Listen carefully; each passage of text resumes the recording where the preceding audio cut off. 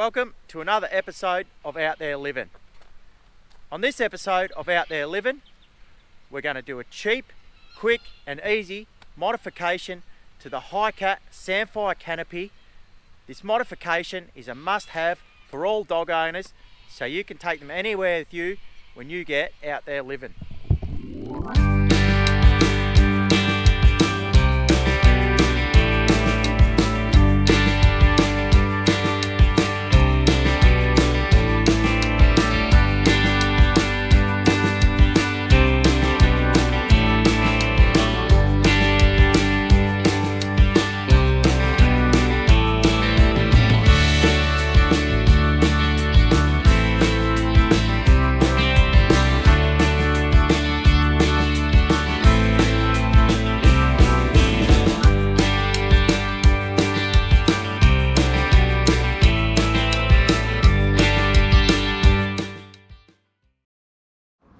G'day, welcome to Out There Living.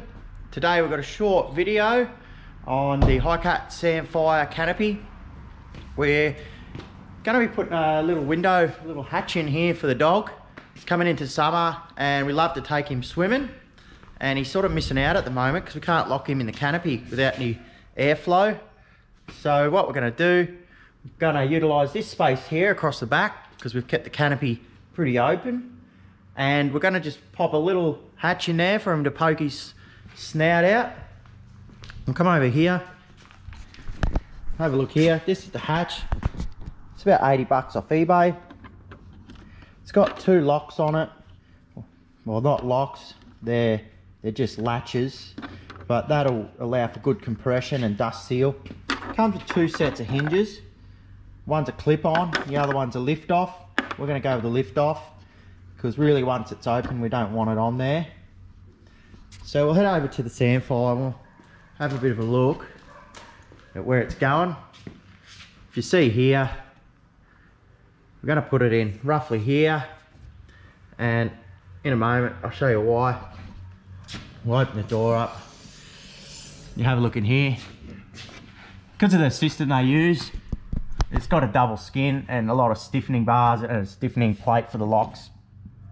So we're going to go above the fold, and some of the hatch might sit behind this bar, that doesn't matter, and then most of this space here will be where the opening is.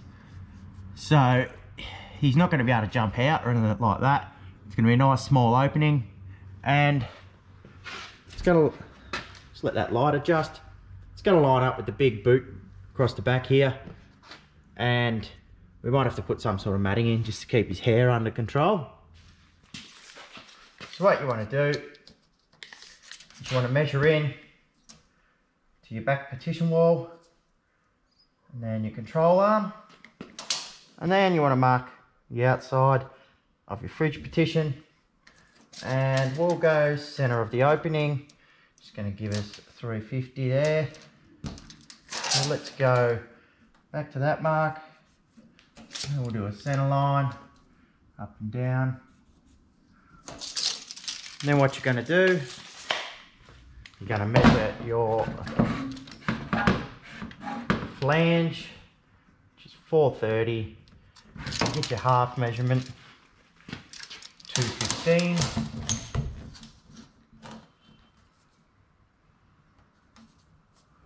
.430.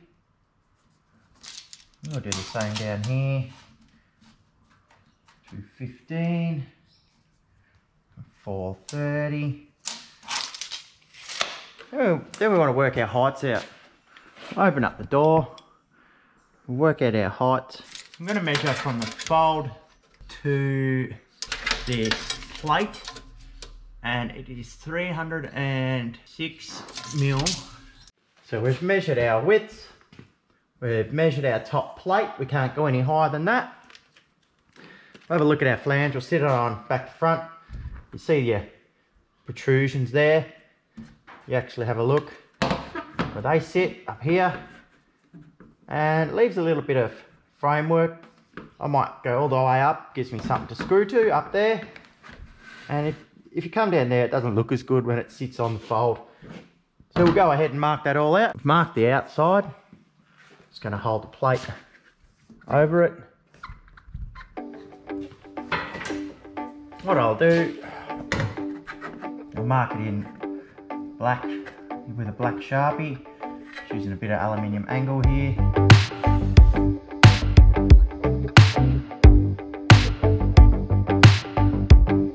So to get these rounded edges, just going to get a hole saw.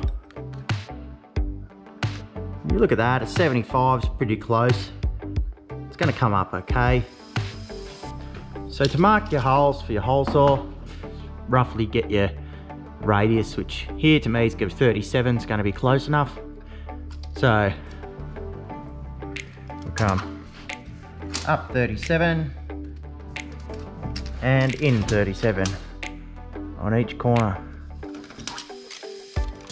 So I've marked the corners with a hole saw. Just go with a small drill bit. There's a locator.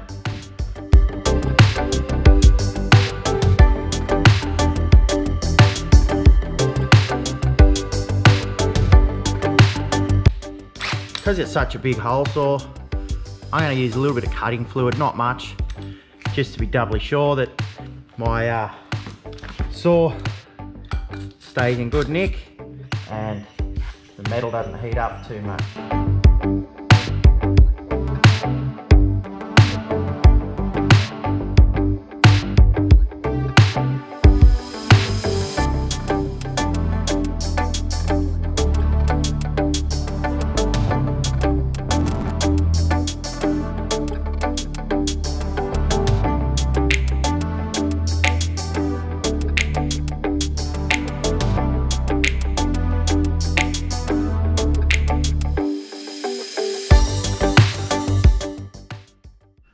Now we've got the holes drilled. Move you in here. As you can see, the bar behind there, that edge up there, it's lined up perfect. The holes are a little bit rough. We'll tidy them up later with a file. And we're just going to cut between the holes on this line. We're a little bit outside it. It's not really going to matter. We're going to have coverage. So I'm going to do that with the grinder. You can do it with the jigsaw or anything else that you got that might have the appropriate blade on it. Bearing in mind, you want to remember what's behind there. Now we're all prepped, ready to cut. Don't forget, cover your paintwork and glass work. Hot metal's going to eat into both of them. Use your PPE, earplugs, glasses, gloves, whatever you've got. Always start with your most difficult to get to cuts first. I'm going to do top, bottom, left, and I'll finish on the right. Just makes it easier.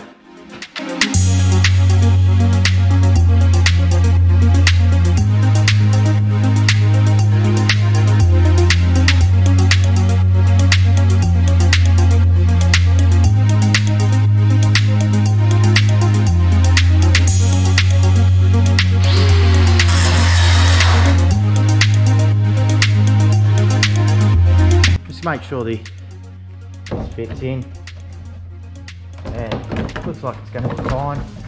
Might just need to tidy it up a little bit.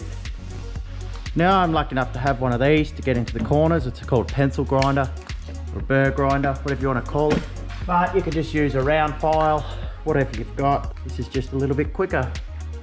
So we've gone ahead, put a grinding disc on. Now attack these straight edges.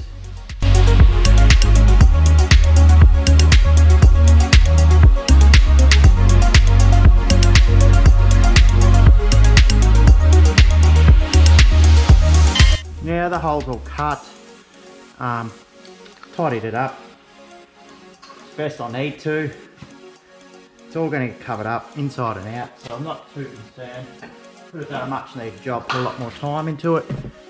Got to get some rubbing alcohol and rub all these oils off, all the pencil texture marks and pen marks, get all the cutting oil off, anything that's going to stop our Sikaflex sticking. Now I'm going to mount with the lift off hinges.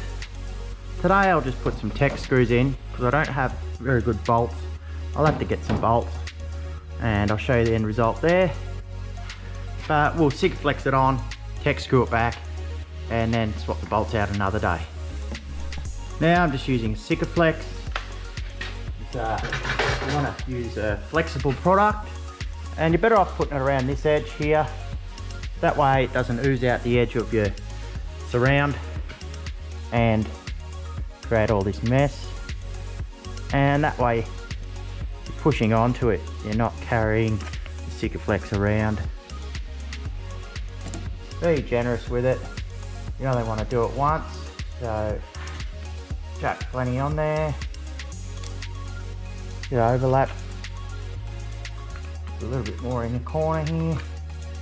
Now you want to just aim this up, sink it in, push it back, have a look at your gaps, see what you think. You can measure it if you like, measure it to a square edge. So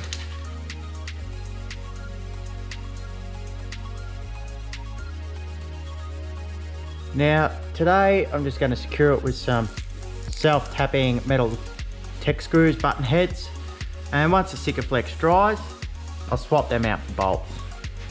You don't want to over tighten it, you'll crack the plastic, and work your way from bottom to top.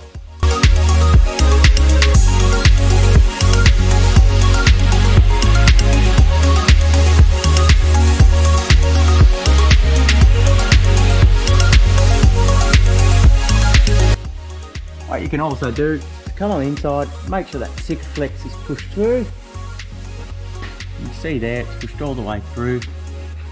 So we're going to get a good seal anyway. I've just wiped it, it's going to get carpeted over, so that'll hide. And just smear it around with your finger. And if you put some bolts through or techies, just silicone them too. And there we have it, a nice neat hatch for the dog with the lift top hinges installed.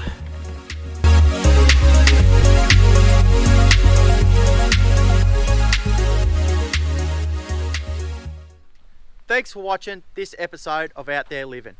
If you've enjoyed it, then hit the subscribe button and the notification bell so you can keep up to date with all our latest videos. Head over and follow us on Facebook and Instagram and share Out There Living with your friends.